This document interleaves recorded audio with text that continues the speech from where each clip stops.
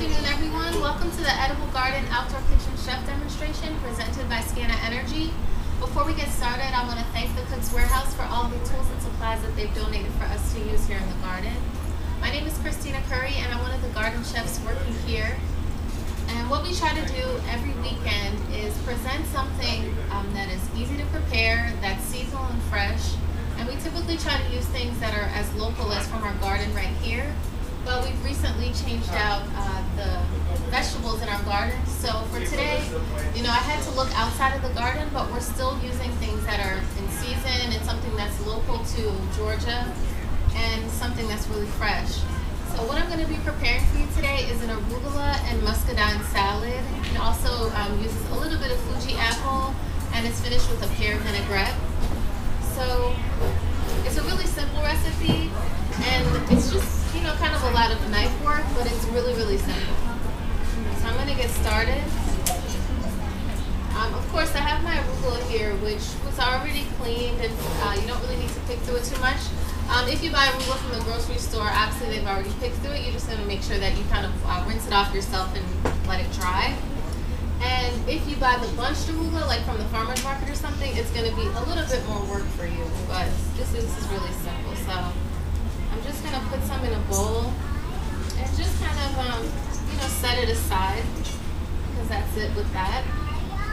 The next thing is our muscadines. If you're not familiar with muscadines, they are local to the southeast United States, so they grow locally here in Georgia, so you'll have access to something that's local and fresh, and you'll still be supporting your local community of farmers. And muscadines are similar to grapes, they're just a little bit bigger, a little bit more sour. Sometimes people like to just eat the flesh and not the skin for this recipe. You can cut the muscadines in half, but I've quartered them just because we're going to be tasting, and I want everybody to be able to sample a piece of the muscadine. But basically, I just cut them in half, and like I said, I quartered them for this.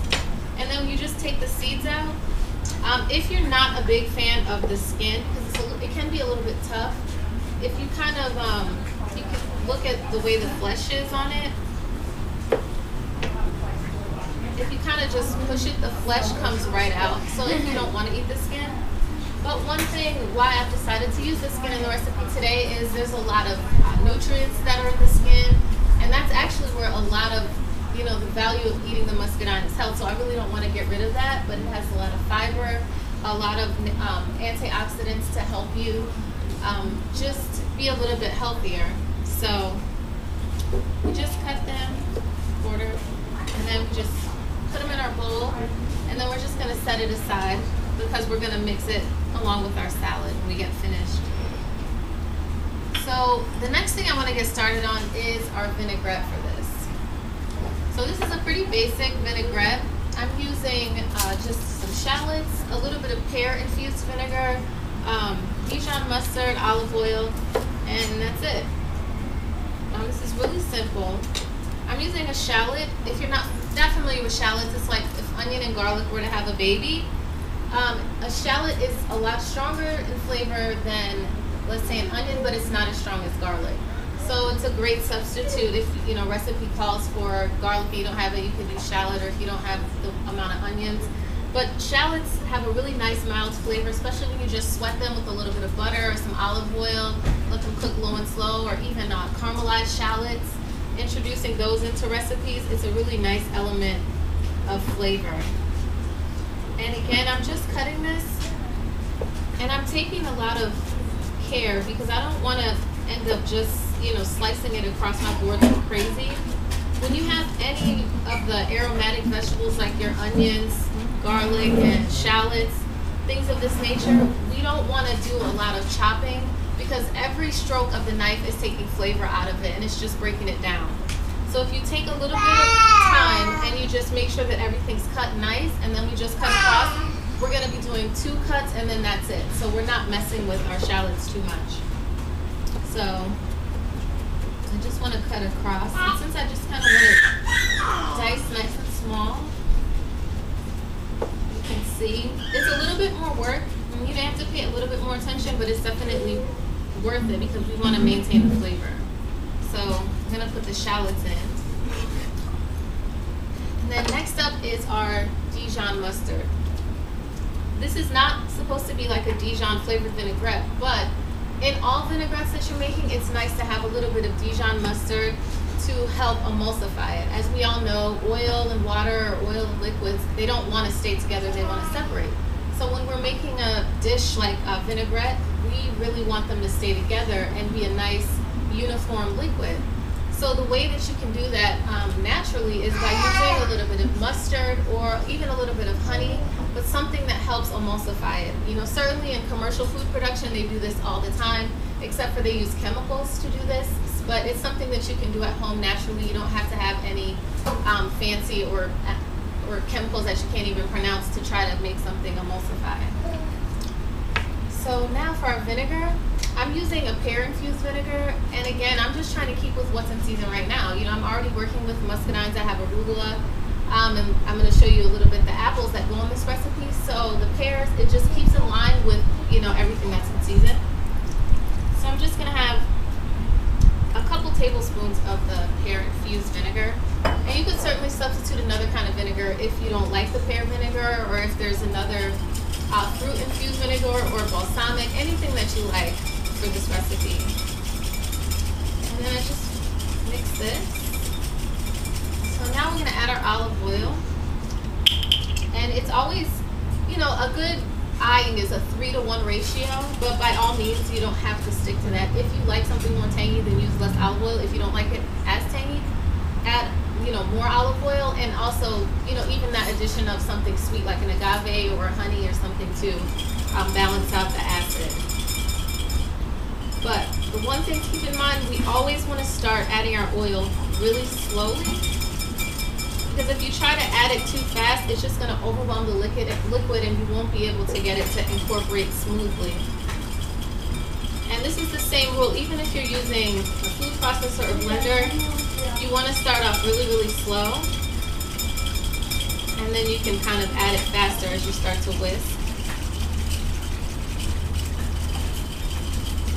But since I use about 2 tablespoons of vinegar, I'm going to shoot for about 6 tablespoons of olive oil.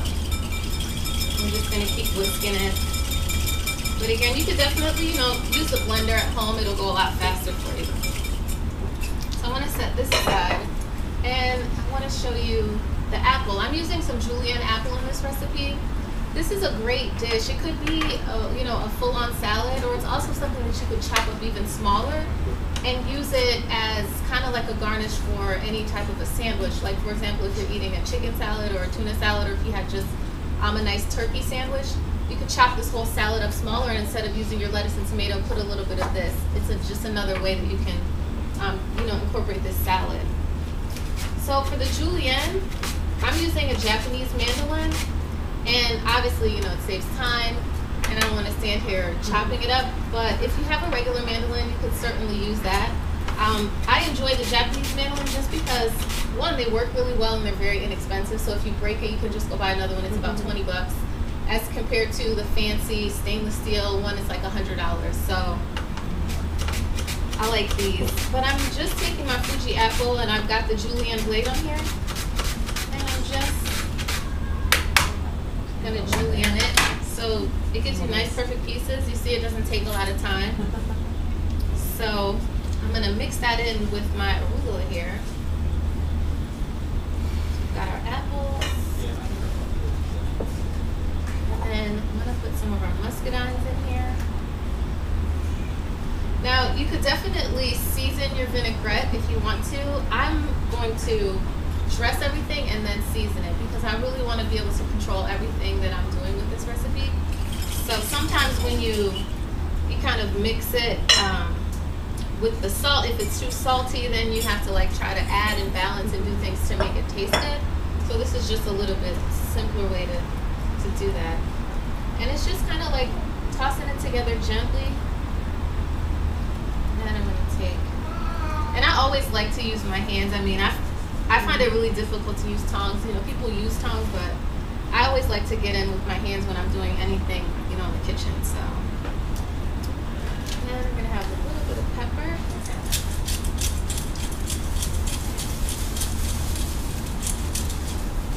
So there, and then me mix it up again. And then just put a little bit on our plate. Put some of our muscadines right around it. And that's it. Does anyone have any questions? Well, of course, we would like everyone to taste what we prepared here today. We're going to get samples together for you. All of our cups are compostable that we use here, so we have a special trash that we like to collect them in. The recipes for this and any of the other recipes that we've done in our Garden Chef series this whole summer are available on the Atlanta Botanical Gardens website. And if that's it, I really want to thank everybody for coming. Thank you so much for your time. And